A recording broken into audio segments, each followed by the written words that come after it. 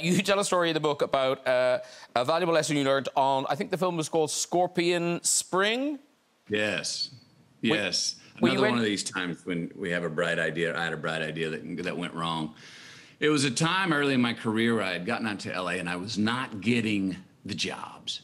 Meaning I was getting a call back, a second call back, but not landing the job. And I was tight.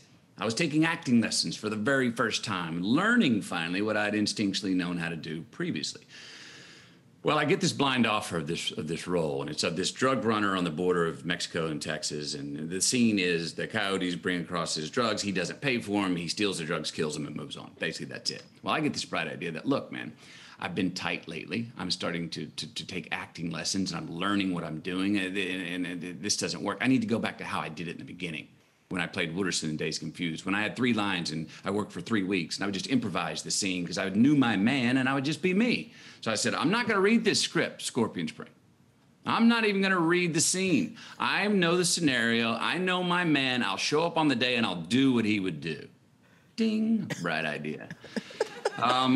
Cut to, I'm on the set of Scorpion Spring. I'm about to shoot that scene. Well, obviously, I get a little bit nervous because the PA walks by and says, you want to check out the sides? And I say, yeah, let me see the sides. I grab the sides. I'm on my mark. We're about to say action. I have a peek. 1 page, 2 pages, 3 page, 4 page. Monologue. My guy.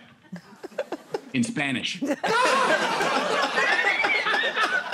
I feel this bead of sweat come up on the back of my neck. And I remember saying to no one in particular, can I get 12 minutes? Thinking that 12 minutes was not long enough to be an inconvenience to the crew, but maybe long enough to go learn a 4-page monologue in Spanish because, hey, I took a semester of Spanish in the 11th grade.